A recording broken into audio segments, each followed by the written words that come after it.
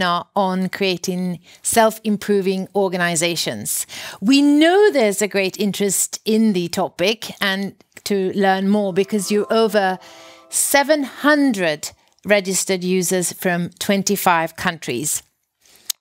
And a special good morning to those of you waking up on the west coast of the US. But the real stars of the show are Henrik Kniberg and Niklas Modig. Hi guys. Hello. Hello. You two have worked together for a long time. What do you appreciate the most with Niklas? Well, it started when he wrote the first Lean book that was actually really easy to read and understand. So already there, I liked him a lot. But then after working together, he's just full of energy. Makes me inspired. And also the combination of both thinking and doing. There's a lot of people that are good thinkers or good doers, but finding that mix is magical. Mm-hmm. And I know you enjoy working with Henrik. What do you appreciate the most? I mean, there are hundreds of things I could say, but if you go into YouTube and write Henrik Kniberg, 3 different things will come up. One is the best videos with millions of viewers regarding agile operational excellence in the most pedagogical way. That's one thing. But you also find movies or clips about climate change. And the third one is Henrik jamming with some weird hat. And I think that summarizes Henrik. Extremely value-driven, focusing on how to develop really efficient teams, but his heart is in the environment, but also with his family and just bluesing around. I think that's a very good description of who Henrik is. One of the most versatile people on YouTube. So great to have you. What's the main purpose today? Well, the main purpose of today is that we had an idea some years ago that maybe we could start integrating Lean and Agile. I mean, I represent Lean and Henrik represent Agile. And instead of like saying which is the best one, we said, well, what do these 2 concepts have in common? And maybe we can create something that is on a little bit higher level where we can actually provide knowledge in a different way. And that's why we have landed here. And this is like the launching of all the thoughts that we have had the latest years. Mm-hmm. What else do we want to give the viewers today, the participants? I guess we want to give a dose of inspiration. A lot of people come from different directions. People know Niklas from the Lean world and know me from the Agile world. And there's so much commonality there. So we just kind of want to share what we're doing and how we hope to kind of scale ourselves and helping companies apply these principles. Mm-hmm. I see that the chat is already active and you're calling in, telling us where you are. This is a chance for you to really get the answers that you need and the inspiration that you need. So you're so free to use the chat for comments or for questions, resources if you want to inspire from the perspective where you are. Let's just see if it's working. Gives us a flavor just to know where you are and what's the view from where you are sitting. I could already see Vasa, Finland, Granada in Spain, but what do you see from where you are now? Are you confined to the basement? You have kids or pets running around? You know, the new normal is kind of a special way to get a peek of people's mix between private and personal, private and professional. So just give us that so we know the chat is working and we know a little bit more about you. Berlin, Trångsund, lots of green trees. Trångsund, that's south of Stockholm. My gorgeous garden. Great. Norway, Ålesund. Miami, South Beach. That sounds really nice. Lockdown in Paris. In my kitchen, in my kitchen, in my kitchen, in my basement, looking at some trees. Not so many kids or pets today. Keep that chat rolling. I'll pick it up continuously. The guys really want your input to make sure this is as relevant and to the point as you expect. Before we start talking about solutions and ways of working, let's try and illustrate operational excellence, because seeing is believing. Now I'm looking at you because you're the master of simple, relevant illustrations. What do you want to show us to begin with? Well, see, we could stand here and be boring and show lots of slides and talk about operational excellence in abstract terms, or I could just show a silly demo. So I'm going to go with the latter option and show a silly demo. and illustrate one of the core principles behind both Lean and Agile, which is flow. As Beata mentioned, I'm a fan of silly metaphors. So the metaphor of today is Lego bricks. And before we show the video, I'm going to explain a little bit about what you're going to see. This brick represents a customer request, and it's going to be sent to a team of 4 people. And those 4 people are going to execute that request by passing it between each other.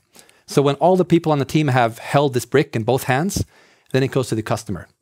So go ahead and roll the video, and let's take a look at this.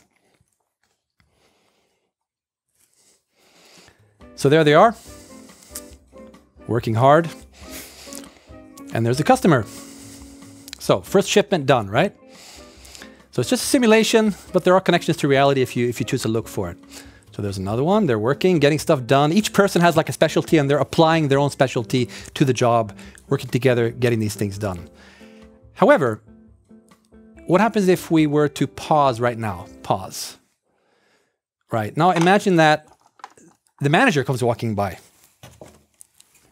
Here comes a manager walking by, takes a look, sees this instant in time, goes off to a meeting. All right, continue the movie. All right, people are working, and here comes the next request, and they're still working. And then suddenly pause again. Okay, manager comes back from the meeting, takes a look, and what do you suppose the manager is thinking right now as he looks at this? What are you thinking? Yeah, not many people working, right? It's only 1 out of 4, right? Every time manager looks inside the room, it's just 1 out of 4 people working. The others are just standing around. Seems like a bit of a waste, right? What are you saying? Oh, he wants me to fix this. He wants me to make sure that we are getting bang for the buck. These are expensive resources. We pay them a lot of money, and we need to make sure they're working hard, right? Cool. So in the next video, in a moment, you'll see another version where I make sure that everybody is fully utilized and working really hard. So go for it. Let's see the next video. There they go. Watch them. Working hard. All being super busy. Okay, pause. All right. Manager comes in, wants to see how this whole thing worked out. And lo and behold, look, they're all working super hard. Everybody's being really busy. Wow, we're getting bang for the buck, right? This is great. We hired these people, we paid them, and they're working super hard. It's perfect. Except if you take a look at the right, you see the customer there. Like nothing really has been delivered. This is what we sometimes call the busyness trap. It's kind of a common problem in many organizations, not just with passing Lego around. And we see it not only in teams when they're fully utilized, but we also see it in, for example, traffic systems. If you're in a traffic system where there's a car on every inch of the road, right? A perfectly 100% utilized traffic system is also known as a traffic jam, and nobody's getting anywhere. So kind of in a similar vein, fully utilizing a traffic system means there is no flow anywhere. Or even on a laptop. If your laptop is working at 100% CPU, the processor is going at 100%, you got 15 things open. Sure, your laptop is being utilized fully, but that's not what you want because it's being super slow. So basically, if you optimize for busyness, all you get is busy people. So rule of thumb, 100% resource utilization means 0% flow. It's a bit counterintuitive, right? Because at a glance, this looks like it's efficient. People are working hard. But in practice, yeah, we have the customer there who's just waiting. So how do we fix this? How do we find a balance? Can we get a little bit better resource utilization than just 1 in 4 people, but also without having this problem? And yes, we can. Using this brilliant trick from the Lean world, which was stolen into the Agile world. And that principle is called flow or pull. So we'll illustrate that using another video in a moment. And what's happening in that video is the team is pulling work. So instead of me pushing in work, the team is taking a box and they're pulling one item at a time. So let's roll it and see how it looks like. So pull is happening right here, right? Pull a task. When you have capacity, pull the next one, etc. So now we have roughly the same flow time as before, like the end-to-end time to get a brick through the system. We have a little better resource utilization, But most importantly, it's a self-adjusting system. We don't need to worry about keeping everybody busy. They'll keep themselves just busy enough. And notice now they're all passing green bricks. So what happened was they got customer feedback because they're so fast, and through that feedback they learned that green is worth more. So they're passing green. And now they adapted again. They learned that now the customer needs yellow. So we not only get better flow, we also get better adaptability to customer needs. That's a practical example of flow in action in a very silly metaphor. Thank you, Henrik. Niklas, so what are the principles that you want to illustrate with this example, this exercise, which was very appreciated, lots of comments in the chat. Mm-hmm. Well, I think, as we said, that we are here to talk about operational excellence, and flow is one of the core principles that we try to teach or communicate in everywhere we are. And a principle, we see it as an intersection. We have to make a decision, and we have to think about what decision do we need to make. Shall we prioritize flow, or shall we prioritize island thinking or capacity utilization? So I think this example is a brilliant illustration of how the world is working. If we look into healthcare, are we optimizing ourselves around the doctor and make sure that he or she is busy and make sure that he or she always have a patient? Exactly as the Lego, making sure that they are busy, or do we optimize ourselves around the patient so the patient can flow through the system and get healthy?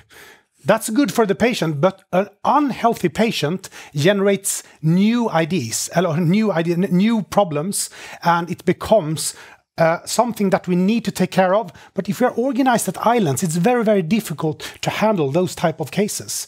So Henrik called it the business trap. We call it the efficiency paradox.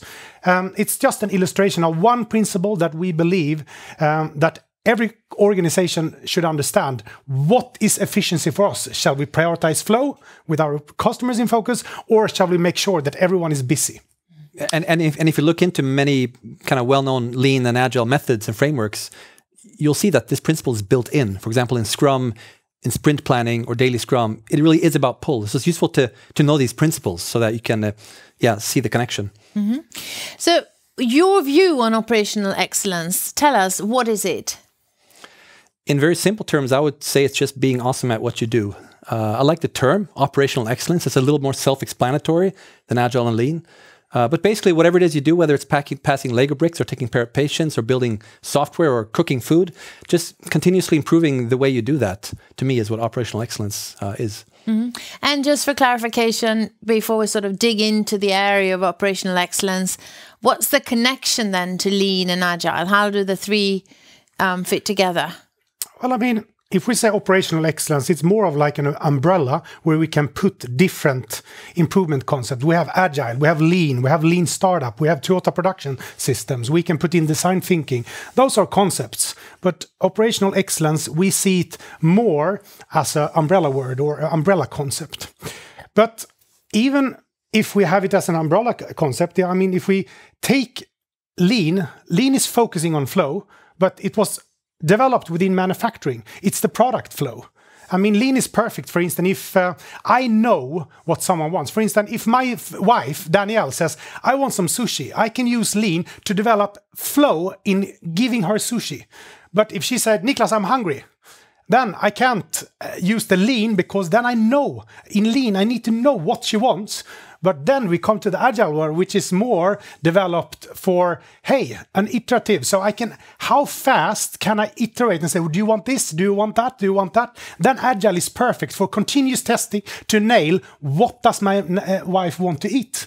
So it's both flow. Flow is fixing the sushi, flow in the iterative process of making sure to identify the flow. So it's still the same process or principle. It's just different context. Do we know what the customer wants, or do we know, or don't we know what the customer wants? Yeah. And we believe that it's easier to talk about operational excellence than, since it's a general principle that all companies should understand. It also allows us to take context into account, because in the lean world, because it came from manufacturing, we tend to assume that variability is a bad thing. We want to have things as standardized as possible. In the agile world, we tend to assume the opposite, because agile came from product development and software, where innovation matters a lot. And if you want no variability, then you kill innovation. So but we like to think of it as with operational excellence, we like to give context some more, like we want to take context into account. Sometimes you want to reduce variability. Sometimes variability is fine because we're innovating. Yeah. So there's a few comments here. Why is it so hard to think in terms of flow? Josip Gasic has a sort of almost like a philosophical question here in the beginning of the webinar. Well, think about you are going on vacation and a ski trip, and you go out by yourself in the ski slope. You can have lunch whenever you want. It's easy because you don't need to care about anyone else. Or we take the situation where we are 4 families. We say, let's have a lunch together. And it's complete chaos because everyone has to adapt to each other. That's the reason. Flow, as you could see, everyone has to work together. Everyone has to see the same goal. Everyone has to see, this is my part and this is your part. That's why it's difficult. However, it is difficult in the beginning, but once we know my position in the football team, we know that we can deliver superior productivity and much happier customers. But it's about adaptation, and it's an effort in the beginning. And determination. Of course. Determine that this is the way we work. I mean, which is easiest? To stand on the driving range and look at my ball, or being on a football pitch where you have to adapt to everyone else? I mean, flow is at the football pitch. The golf, that's when we only focus on ourselves and don't care about anyone else. It's almost that I like when Henrik gets the slice. Let's talk more about what you have created together and your cooperation. Just for background, Niklas, what's your story? What are you bringing into this cooperation? Well, my story is that I lived in Japan as a kid and got to know Japanese. So once after I started, I got the opportunity to start researching, and in parallel with my research, I actually was an aerobics instructor. It was a crazy time, but when I was studying business, I was teaching aerobics, and I felt that the aerobics is so inefficient. The participant doesn't understand. So I started to apply Lean on my teaching methods, and I created my own concept called value-added aerobics.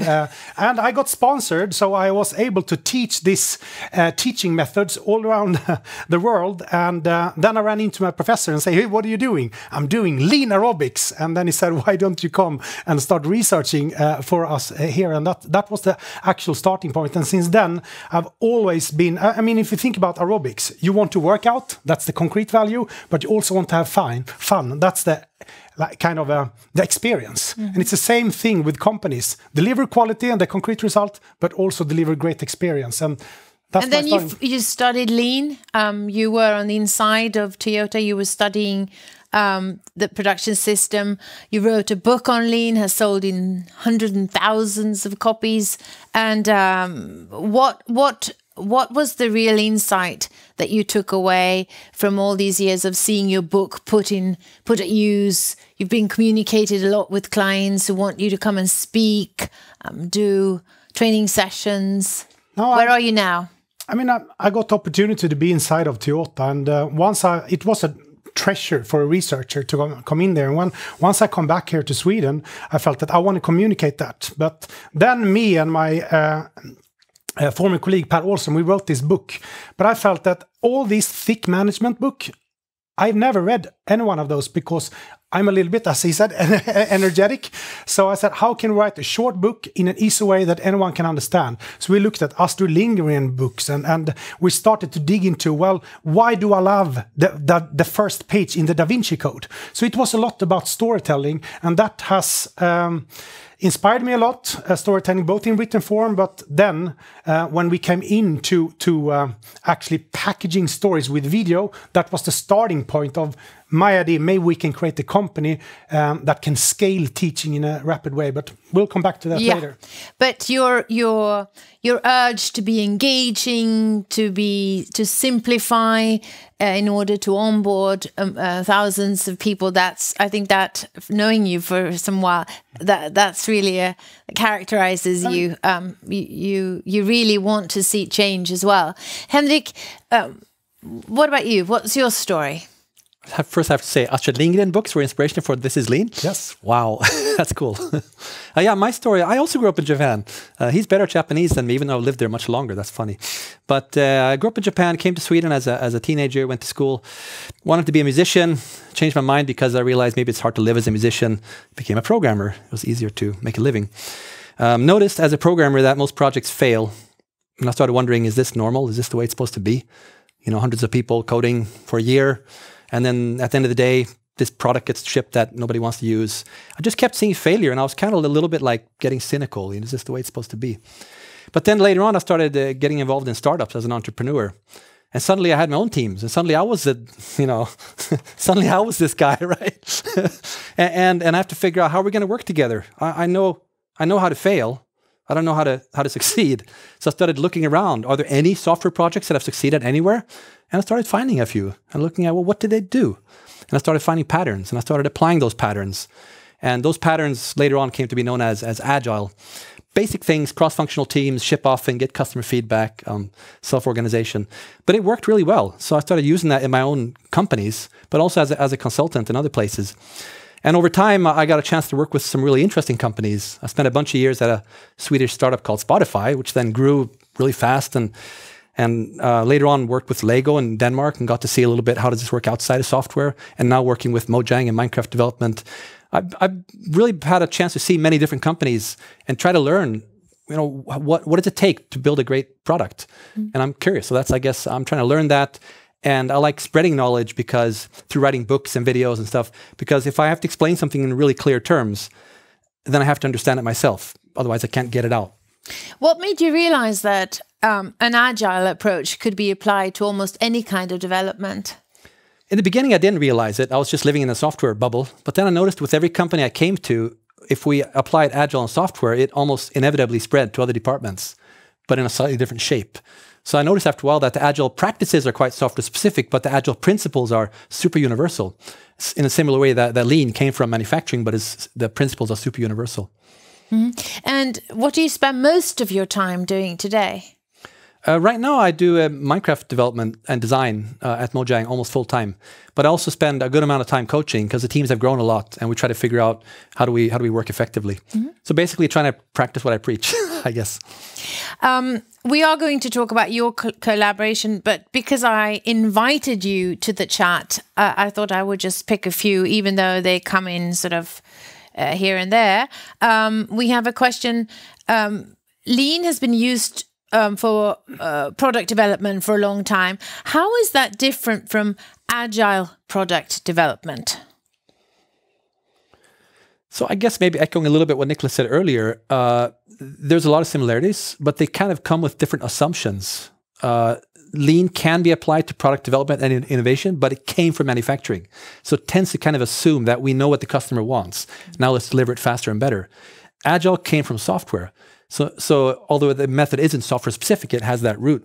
And therefore in Agile, we tend to assume that we are in a complex world of innovation where we don't even know what the customer wants. So I guess that's one difference. Do you want to add something, Niklas? Yeah, I think I want to challenge the person who actually, asked us that question. Is agile product development, what's the difference with lean product development? For me, it's not a question that is uninteresting. I want to know, how do we develop great products? Yeah. That is that's the how is the interesting. I want to take the best from Lean. I want to take the best from Agile. I want to take the best from everything. How can we develop flow and happy customers when we develop product? That is the question. I'm tired of all this. Is Lean or Agile or now have Industry 4.0? Hallelujah. Let's just get rid of all the concepts and talk about the core principles. How can we make our customers happy, or how can we make sure that our patient get healthy? That's the right questions. So what has Mr. Agile and Mr. Lean cooked together? What are we going to talk more about today? That we are in a release webinar in a way. Well, we have different stories. We're going to launch operationalexcellence.com, which is a platform where we will offer digital training and transformation programs. But we have long histories of how we got into that. Maybe you can start with how you came to the conclusion that videos are quite effective. Yeah, so I do teaching from time to time, quite regularly, or at least used to before COVID. What I noticed after a while is being in a classroom and teaching has limited scalability. And I noticed at the same time as I was in classrooms teaching, I would put out videos. I put out, for example, a video called Spotify Engineering Culture, which people started referring to as the Spotify model. And it was just spread all over the place, and that video alone caused an amazing amount of change and transitions. Not all of them successful, but some of them have been successful.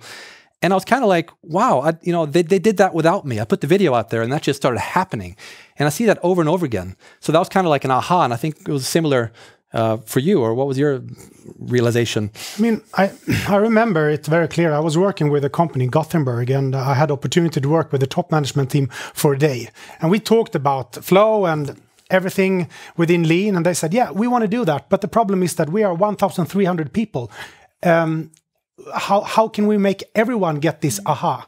How does it scale? Yeah, how does it scale? And what we did then was that we gathered all the middle managers. They were 70 people, and I gave a lecture, but I had a camera person there recording the lecture, and I knew that it was going to be recorded, so we were able to cut it up into 9 modules, and we took away all the discussions. We only kept the stories and the cases that is fun to listen to, and then we actually took those 9 modules and put it down on a DVD, and we burned 70 DVDs and gave to all managers and say, now it's up to you. Show it for your employees, and you lead the discussions instead of Niklas. And I remember they were really like nervous in the beginning, but we said you have to show 1 module per month during 9 months. And I remember that the CEO called me after, or if it was the chief development officer, and he said, Niklas, what the heck have you done? People are like crazy.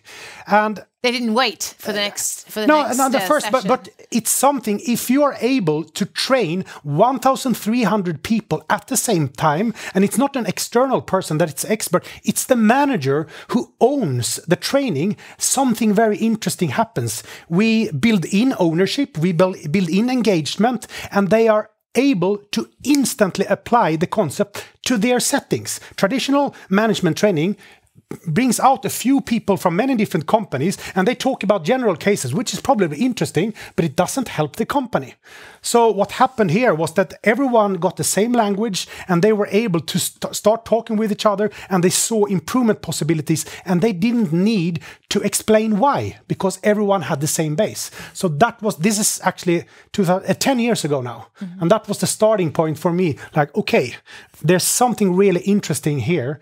But at that point, we couldn't stream and do these digital platforms. We had to go away around with DVDs. Yeah, but it's different now. It's very a lot different. easier. So operationalexcellence.com, a part of it is the self-learning, but then there's a self-training, but then there's also self-assessment and self-development. Talk more about those parts of your initiative.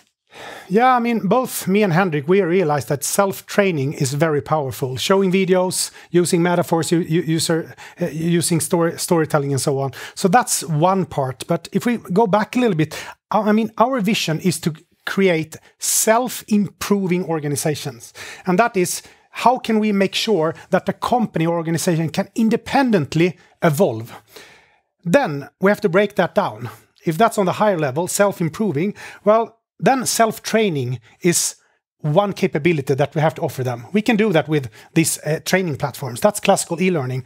But what we have also invented then is the self-assessment, meaning that they can make a diagnose, how well are we developed in different aspects. And once they've done that assessment or that diagnose, they can also self-improve or self-develop.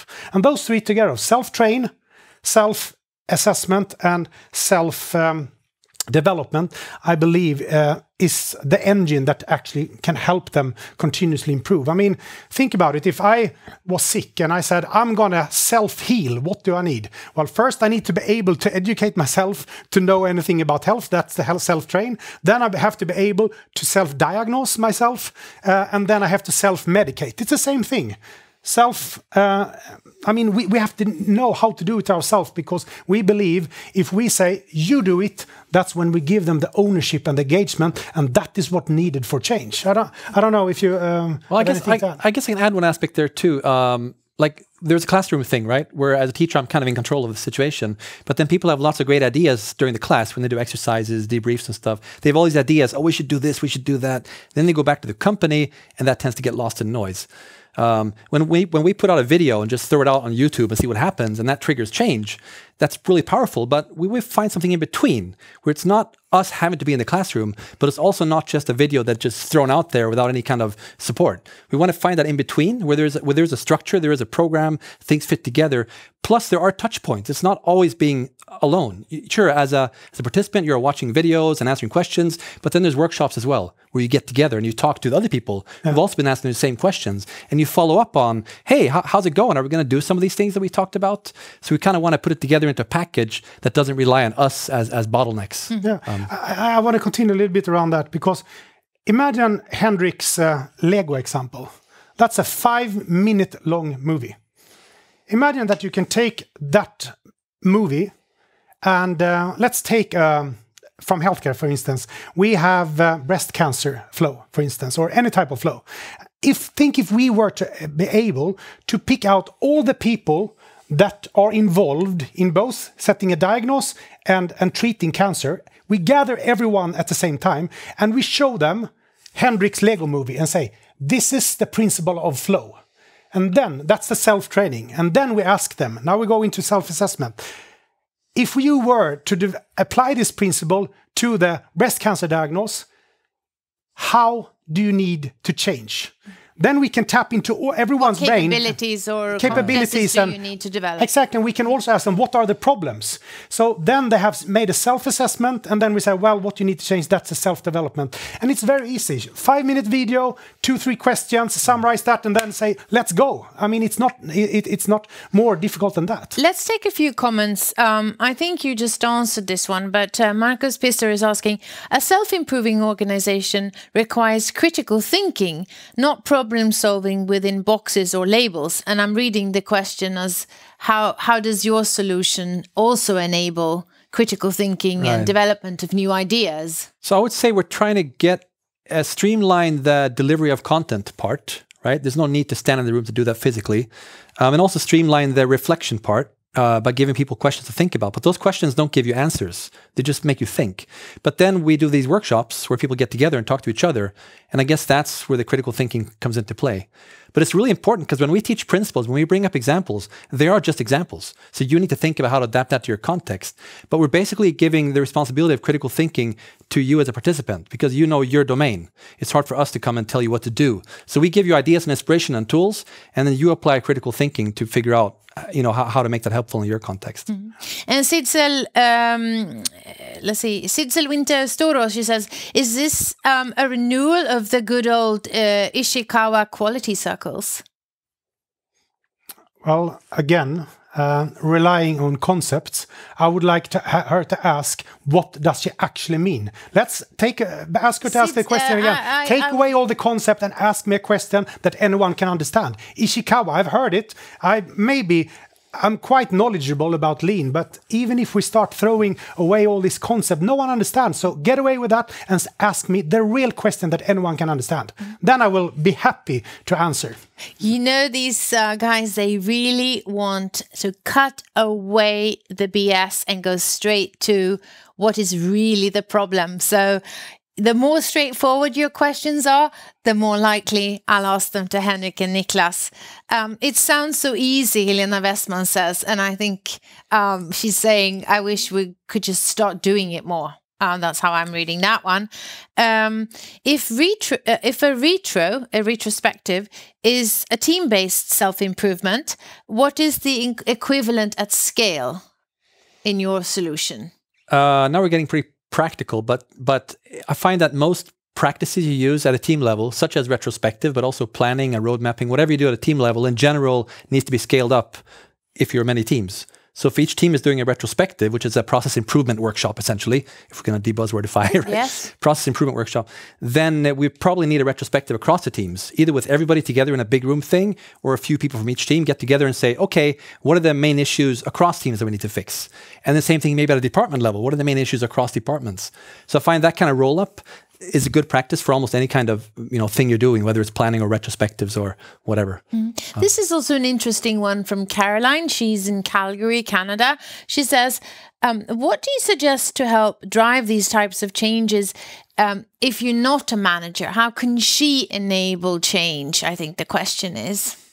Niklas?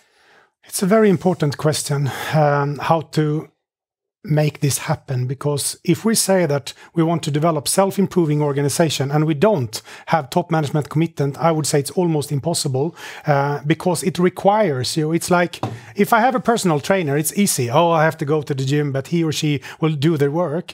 But if I'm going to go out jogging and I'm by myself, it's very easy to convince myself maybe I deserve some more sleep. And I think if we say that change can happen with technology and smart training methods, but it's digital, then it really requires the managers to tap in. And I mean, as I said, just Google the capacity utilization trap with Henrik Kniberg and put that in front of your manager and say, this is what I want to do. It's the Lego part, but on... Start with the end in mind and show what you want to achieve. Show them Henrik, the principle. this is the one... Wait, let me just add one thing to that, because there's a dirty trick I want to share when it comes to change. Yeah. Which is pretty much what you talked about now. I've in some cases when I've seen a person with no formal authority cause massive change is when they visualize the current situation in a clear way. So let's say you are a person in a team and you happen to see a video like maybe one of ours or someone else showing a technique such as value stream mapping, which is basically showing when work gets done, how big part of that is work and how big part of that is waiting. I've seen examples where people would put that on the wall and show very clearly to anybody who walks by, man, it takes 2 years to develop a new product, but it's 3 months of work. And it's visualized dead clear. And when enough managers walk by that wall, stuff sometimes happens. So make stuff visual and sometimes change happens. So the ability to visualize, and I've heard managers work together with visual artists or people who are just good at sketching and making an illustration of a problem. Maybe that's a person to team up with. Oh, you don't need it though. That's the thing. These sketches are just boxes and arrows. So you don't need any artistic skills. What you do need is some some metaphors and some ways of structuring the visualization. And we love doing those kind of things. So a lot of our training material is oriented around making stuff visible in a clear way that you can draw without any artistic skills. Caroline from Calgary says, thank you. And another question is, when you are not there to inspire, in what way does operationalexcellence.com enable sort of engagement despite managers saying we've tried this before? I can't find the question now because there's so many questions coming in. It rolled by.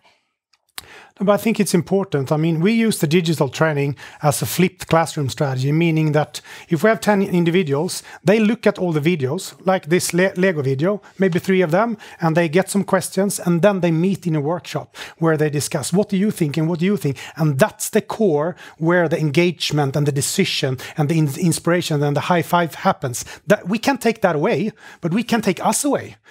We just make sure that they get the same inspiration and the same questions and put them in a room and say, let's discuss this, because we have selected the question that we know if they discuss this, change will start to happen.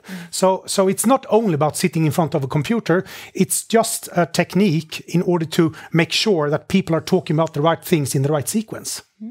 Here is yes, Gunnar Westling, I took your question there. We do have time for some more real-time consulting here. This is great. Keep it on. I work in an organization, Øystein says, where no one can see the whole field, the football metaphor.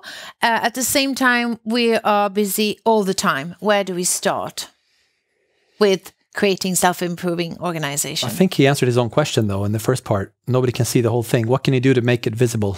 If not the whole thing, a little better than now. Because if you can't make stuff visible, improvement is hard, almost impossible, I find.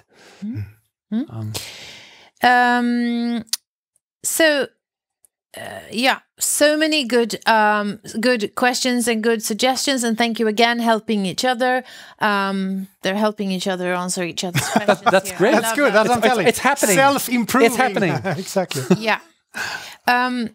So what other values can you deliver in the new platform that you have created? we view our platform as a hub for knowledge where we develop training and transformation programs. An easy metaphor to understand what we actually do is to think about the book business. I mean, if we were not delivering e-learning or training programs and we were to deliver books, we are a publishing firm. So we publish training and transformation programs. But if we look into a book publisher, they need authors and they need bookshops. And that's exactly what we need as well. The authors, that's our experts. Me and Henrik, we happen to be experts, Lean and Agile, but we are working, and especially starting to working with a lot of different experts within the field. We will start with operational excellence, but then we continue. So we need experts in order to create our books, meaning create programs. And then we are working with different bookshops, meaning different consulting firms and universities in different countries who are offering our programs to the local customers. Implementing training in the platform, using the platform for transformational change. Actually, we are going to meet a number of users who can describe how they have transformed learning and how they are using the platform. So let's invite them. Spring Consulting in Norway has helped spread Niklas programs and books to thousands of users since 2017. Here to talk about the future of training is Hans-Erik Holmen. Are you with us, Hans-Erik? Great to have you. We can't hear you. Just a second. I should be unmuted here, so... Perfect. Yay. Hey, Hans-Erik, how are you? Hi, great, thanks. Sunny Oslo, how are you? We're fine here. We're based in Stockholm. We didn't say. We're in the studio in central Stockholm. What's your relationship to operationalexcellence.com, Hans-Erik? Well, thank you. First, I just have to correct you a little bit because our company is called Sprint with a T Consulting, and we are a Norwegian management consulting company with one of our key focus areas helping our clients achieve operational excellence. And our relationship to operationalexcellence.com started back in 2016. I invited Niklas to do some seminars together, and soon he started to present also some of his early stage digital solutions to us, which we had the pleasure of trying out with some of our clients. After a while, we started to work more closely together in transformation engagements, where we actually brought on operationalexcellence.com and Niklas to join us to help these large organizations succeed. And also there we started to pilot some improvements and some, well, maybe we could call it next generation of operational.com's software and programs. So I would say that our relationship today is a really close strategic one, focused on the Norwegian market, of course. And we have, during these 5 years, implemented operationalexcellence.com solutions in approximately 15 organizations, training, I guess, more than 10,000 people through these digital solutions. Great news. Sorry for mispronouncing Sprint Consulting. No. So based on that experience, rolling out to 10,000 users, you've seen clients transform the way they work with training and education. Give us some insights from what you've seen so far. So how much time do I have? Like, give it a minute at least. A whole minute. Well, and to begin with,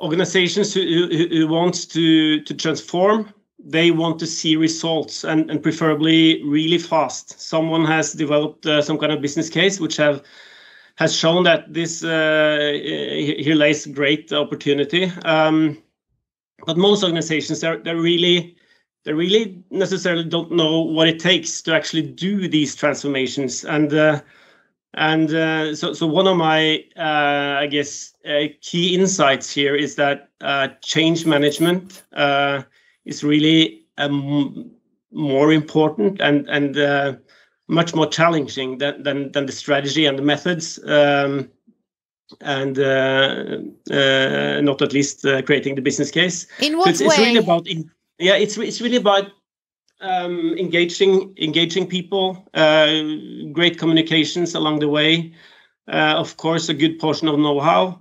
I would say there are three things which stand out. And first, you need to work on how to motivate the organization for change. You need to have an idea about how to educate the organization, develop it into being able to think in new ways and work in new ways. And of course, the third one, making sure that you have a plan for how to make the new knowledge stick and getting turned into action. And in all these three areas, I would say that we have had great pleasure of working with operationalexcellence.com. On the motivation side, our clients say that working with these solutions, they find it both interesting and fun. And the fun part is really, really important. And I think it's, as Niklas said in his introduction, and Henrik showed with his great video example here, that the story-based training, that's really the key, because it creates kind of a shared reference throughout the organization, and many times we see that it really turns into a kind of a common language, and when people start talking together, that's when you really get momentum in the change in the organization. Thanks, Henrik. Finally, very briefly, how have you seen that operationalexcellence.com can enable scaling? Why does it scale so well? Yeah, that's a really important question, because that's really one of the key values to me as a management consultant. This represents a new dimension of scaling, because prior to these digital programs, we were scaling through pilot projects, expert training, workshops, classroom education, external courses, and so forth. But what these methods kind of have in common is that they scale really poorly, and they're really work intensive, man-hour intensive. So with doing this digital, it's kind of having a turbocharged change management engine compared to earlier. So great. I need to stop there. It's such a good story. You've scaled. You've worked with so many people. Thank you so much, Hans-Erik, for sharing and for really proving that the platform works. Thank you for being with us. At the Finnish School of Business Hanken, the executive education program is being transformed by using digital training platforms like operationalexcellence.com. I'd like to welcome to the show commercial director at Hanken, Michael Röllisch. Are you with us? Yes, I am. Greetings Welcome. From Finland. Very briefly, what does the future of training and learning look like in an executive education setting? Well, that's a really good question. I think that one of the main points here is that the clients are looking for impact and getting results faster and more immediate than before. This means impact both on a business level and also on a people level. So to be successful here, what we do is we combine the best of two worlds. I mean, theory and practice, which means in a nutshell that combining book smarts and street smarts. And by doing this, we create the insights and try to deliver an engaging learning experience. And how does a platform like operationalexcellence.com enable and support that development, that transformation? Well, one of the main things here is it's a new way. And I think that it creates a shared language and a understanding for the whole organization. And quite frankly, as you said in the beginning, when you say operational excellence and people try to define it, they do it in many, many different ways. So what the companies are normally looking at is a competitive edge. And they have a good idea, they have a good plan. But what they struggle with is actually execution and creating the common understanding of what needs to be done. So here, I think that the operational excellence actually addresses both of these needs, the what and how. And as it has been described already here previously, it has a very pedagogically well-structured format. It's interactive, engaging, the scalability, that's a huge plus. And then you can go from igniting the renewal for the organization through inspiring, and then you go for the change and transformation in the end. Mm. Tell us how the platform complements more traditional management programs. Well, first of all, this is a unique solution in a way that it's a business-to-business solution. There are many B2C solutions in the market. And what it does is actually it creates more clarity and creates the movement so that you can really move loads of people in the desired direction. Further, it's also a flexible solution, which means that it's online, easily accessible. You can move at your own pace and according to a certain time frame. So why... From your experience, why do so many training and learning initiatives fail? What's the most common mistake? Well, perhaps one of those is the commitment from the top. Perhaps the other thing is that there are not clear objectives, or you have not clarified the desired outcome. Perhaps also putting too much on the agenda, trying to achieve kind of a too broad perspective, or then perhaps in some exceptions there are the unrealistic expectations what can be done with time and the investment. What would you like to see more of in the platform going forward? Well, I think that one thing that is unique, and this is something that as a Finn I can say the Swedes are very good at it. They put very complicated stuff into easy accessible packages. And that's something that I would like to also say that continue with that approach, because what we want to achieve is learning and change and renewal. And through that, it's more easily accessible also. It's one of my English teachers said always that the thing that is not very clearly thought out, it's the thing that you say out in an unclear way. And I think by thinking about this and adding the storytelling to it, it's very, very exciting and also scalable. Great. So the format itself is engaging, and the fact that it scales so well makes it so valuable for you. Thank you so much, Michael, for joining us today. Thank you. Many organizations need to scale up and level up their transformation initiatives in order to adapt to rapidly changing market and customer demands and looking for new ways. And we're going to hear how the Swedish Transport Administration, Trafikverket, is managing the process. I say a warm welcome to Executive Director Roberto Majorana. Are you with us? Yes, you are. Oh, yes, I am. So, Roberto, you're in the middle of using Operational Excellence program as a full transformation program. Can you tell us how it all started? Yeah, I'll be happy to tell you. It actually started last year when we were planning a big leader summit in the spring of last year, in May actually.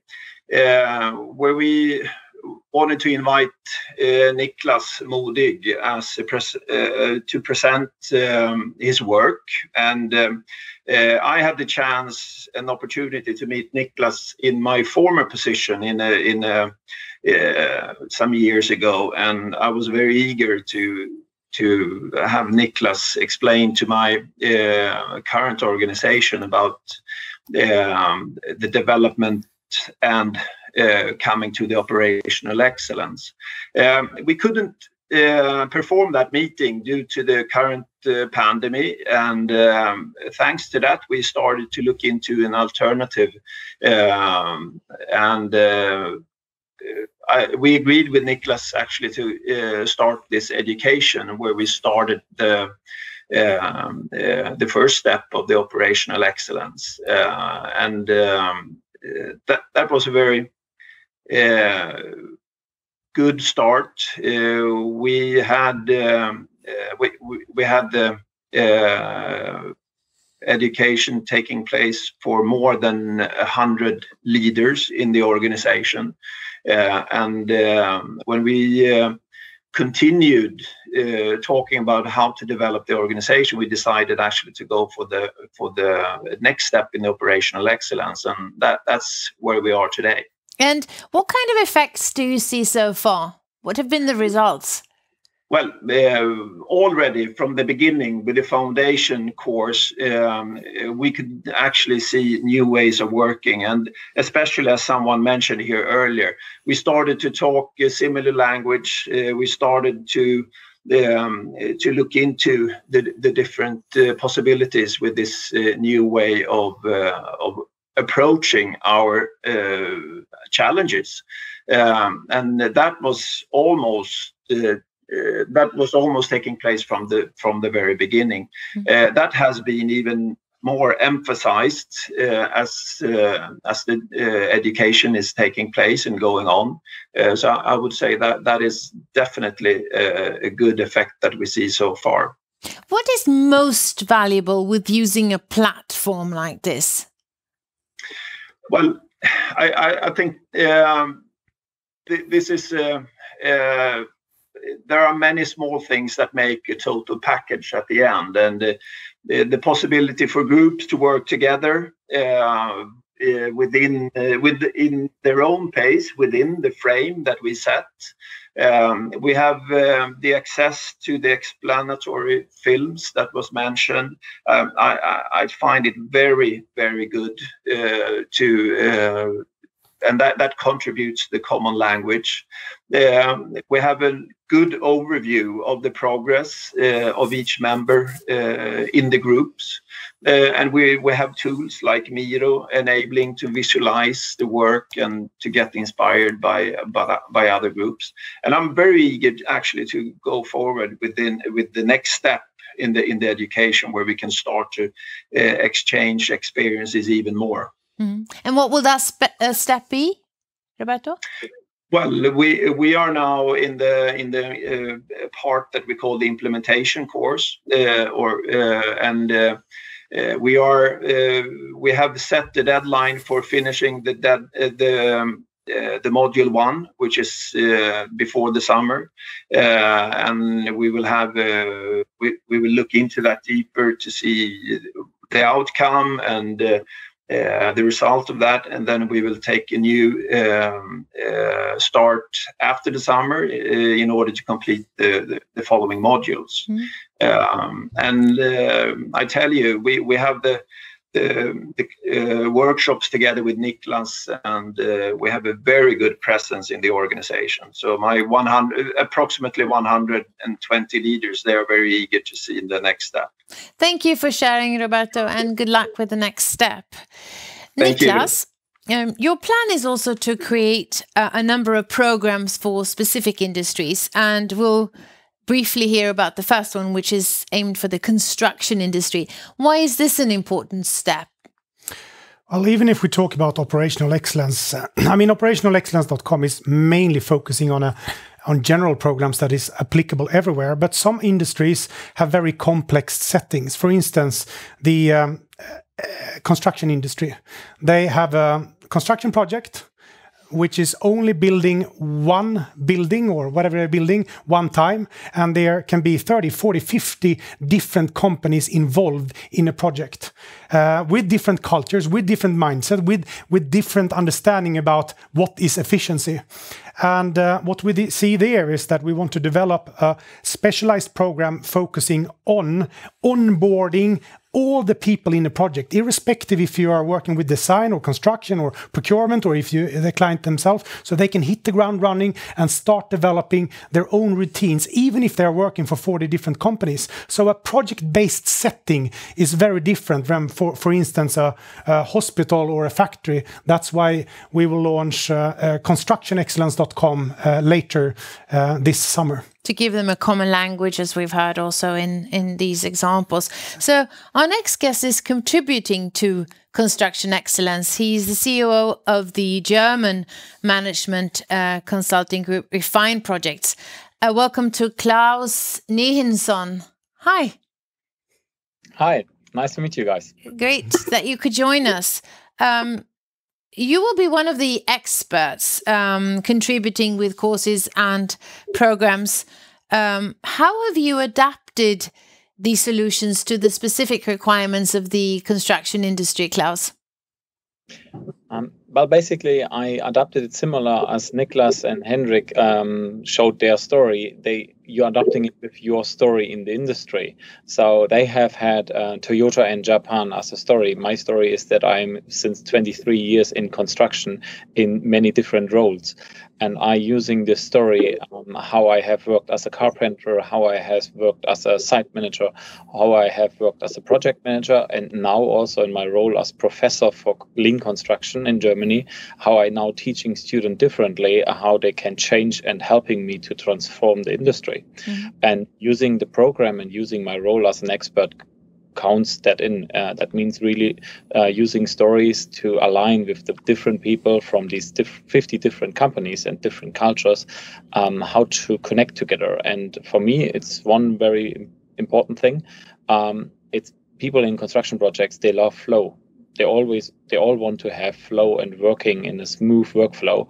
And in order to achieve that, you need to have all these basic concepts, basic principles, the common language. And this is what we're creating in construction.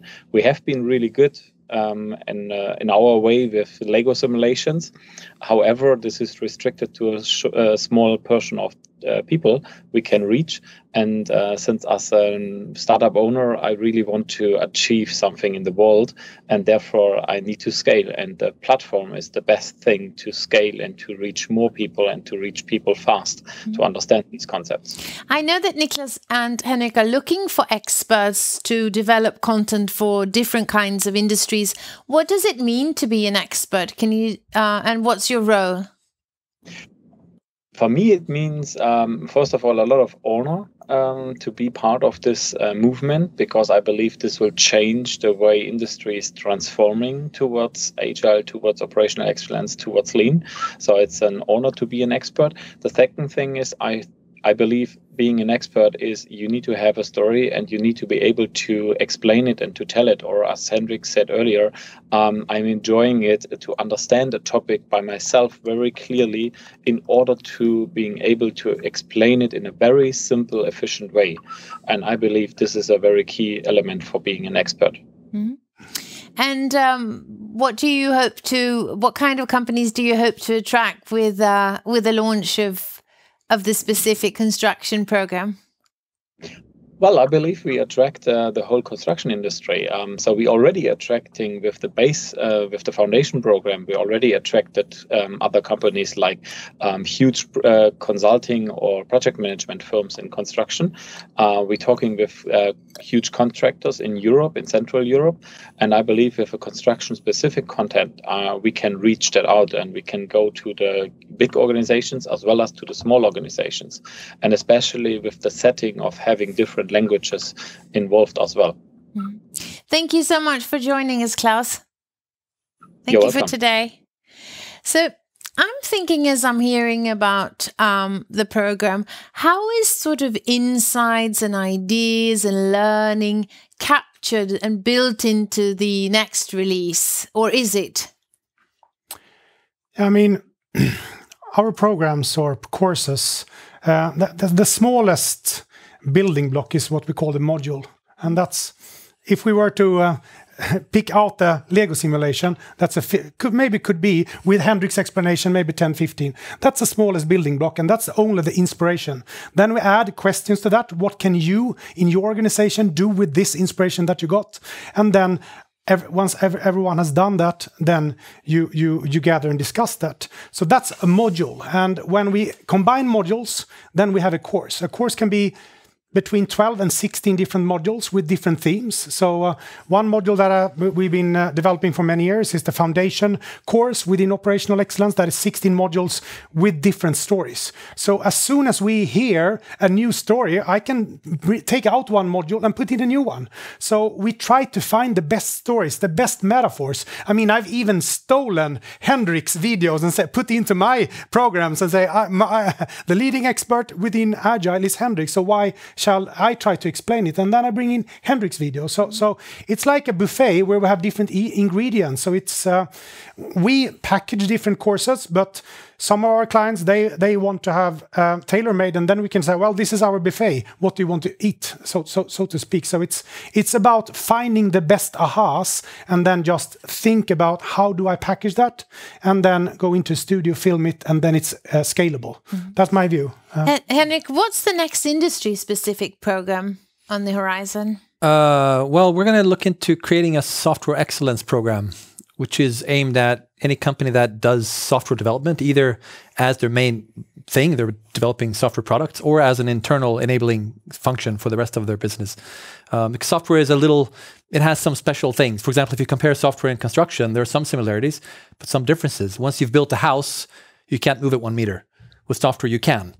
A house is visible while you're building it. Software is by nature invisible. So there are some differences. So it's kind of a customized program for how do we apply lean, agile, operational thinking into the software industry. Mm-hmm. There are a lot of questions in the chat and thanks for all your comments. It was impossible to interrupt. So I'm also seeing Joachim Harby answering some of the questions. Who's also on the team. But everybody wants to know what happens now. Is there a demo? Can I access the platform? Let's talk about that, because there are lots of questions. Well, we are releasing the platform today, operationalexcellence.com, where we basically just describe what type of services do we have. We coded down all the different courses and programs, and I mean we have inspiration, which is very short programs. Then we have training, and then we have assessments, and then we have development courses, and then we have full transformation programs. And when we put in that, it was like too much, so we took it all away. So now we only describe what it's all about.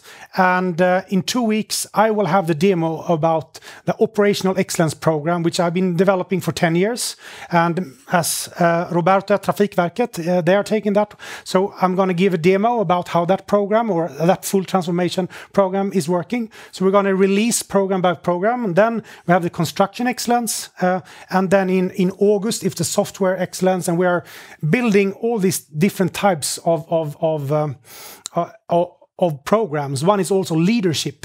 We are working with the best leadership experts. So leadership will also have a big launch during the autumn. But we are looking for new experts because we really want it to be a nice buffet of interesting thinking. And if you are watching today and you want to get an invitation to the demo, where do I? You go into operationalexcellence.com, you can get the demo. That's the easiest one. Tomorrow you will get an invitation where I will demonstrate how it actually works. We chose not to do it here. So then I will show the platform, the different courses and so on. And that will be on the 16th of June, a Wednesday. And that's the starting point. And if you want to have a personalized demo, just go in and on the platform and we'll see. But now it's only an open platform where we show how we work, and we will launch program by program. But and if you want to raise your hand and say I'm an expert, I can contribute. Who do I turn to? I guess same thing, right? Go to the site, contact us there. There's contact information. But also want to emphasize that this is like all products, an evolving thing. So your feedback is super useful. Anything we can do to make the site better, more informative, just let us know. Mm-hmm. And at this point, I know you love feedback, you guys. So if you could just go to the chat and tell us what was most valuable today, if you have any feedback to Henrik and Niklas, and maybe to me as well. I'll take a few more comments because we have maybe 5 more minutes. So there is one question that's like this. I can understand that online self-learning material can be offered on a platform, but how do you fit the people together and bring them to the common workshop to share their ideas? How do you create a safe space for meaningful and insightful discussions where you use the platform together? Well, we first of all, on the platform, it's we have also something called self-planning or self-management, so they can plan this workshop themselves. But since we use a train-the-trainer structure, we usually start with the top management team. And if that top management team is secure and they know this is what we want to do and they have commitment, then they usually take it and then they create the safe space for the next level. And if that is not a safe space for them, then it's the top management's role to fix that. And we teach them that that's their role. In some cases, maybe it's a little bit unsafe up in the top management, then we can give our support and help them during the workshop, but we try to minimize that as much as possible. But again, we see ourselves as a publishing firm. We are working with different agents, and if organization wants support, we have our agents in Germany, in Finland, or in Norway, or anywhere that can help. And as you said, you invited other experts. We also invite other agents. If you're a university, a consulting firm that you want to sell or be a part of this spreading knowledge, we are more than open to welcome you in our team. This was an idea. This was a piece of feedback I think you will like, Henrik. I really appreciated the motivation to visualize the current situation from Caroline Morrison. Thanks. This will be a great exercise as I am new in my organization and I see so much improvement potential. Scalable turbo engine is something that you also took away, that you can and will simplify the most complicated things into storytelling that can engage many people are some of the comments. Yeah, it's important to keep in mind that as we talk about metaphors and we share stories, everything looks simple on a slide. Right. So we intentionally make things look simple to convey a concept, but the devil is in the details. Implementation is not simple; it's complicated. So otherwise we would have already done it and we'd all be finished. So yeah. Anything else before we close that you want to add? What are you most looking forward to in the development coming up in the upcoming months? I think I love to work with our clients when we offer them a module and we are in the workshop and we get feedback, and then we go back to our studio and we make new products and we see how that land. And I mean, listening to customers like Roberto, who has engaged on this in an amazing way, I think that's what motivates us. How can we actually help to improve, because the world is very sub-optimized, and if we can contribute a little bit to make a better world, it sounds big, but I mean we have challenges everywhere, and it's a lot of inefficiencies out there. So if we can start a movement where everyone starts to use their brain in the best way and go in the right direction, I think we can make change really fast. I think you have started a movement, Henrik. Yeah, we've been trying to throw wood on this fire for many years, but hopefully this will help us scale it a little bit. Yeah. Thank you so much for joining us today. This was the end of the show. It's been great having you. Bye. Bye-bye. Bye.